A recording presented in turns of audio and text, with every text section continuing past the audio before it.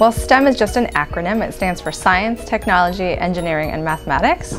And it's important because together those sets of disciplines are important for all kinds of phenomena in the world. We often think about the importance of reading and writing and how reading opens up new worlds for children. Well, the same thing is true for science, technology, engineering, and mathematics. STEM also opens new worlds for children. Whoa!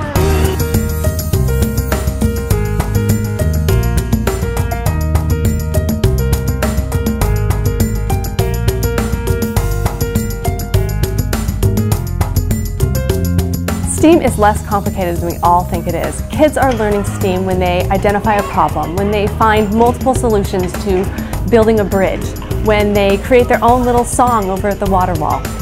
The words STEAM and STEM have such big concepts, but the greatest thing is kids don't care. They're learning through play. They're shooting scarves through a scarf blower. They're driving a truck. They're building bridges in water. And then it comes out and then the balls come out here. They're learning all of the STEAM and STEM concepts by playing. Play is child's work, and our job here at the museum is to give them many opportunities to experience play on a daily basis. We have a great science and action program at KidsQuest. The children are given a variety of materials and chemicals that they're able to use and add together.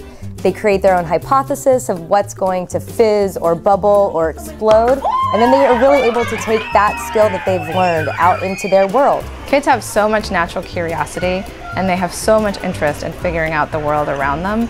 KidsQuest is a place where they can pursue their curiosities. We want every kid to know there's somebody with good ideas.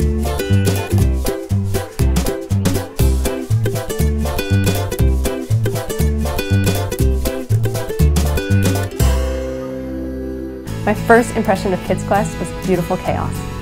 When I walk in the doors at KidsQuest, I'm immediately taken in by all of the bright colors and how alive the museum is and all the wonderful education that the kids are experiencing. When my daughter is interacting with the water exhibit, I see her understanding how currents work and how something can be taken by the water and move downstream. I see her figuring out engineering concepts with how to build a dam and what that does to the water and how that interacts and how she can change her play based on all of that.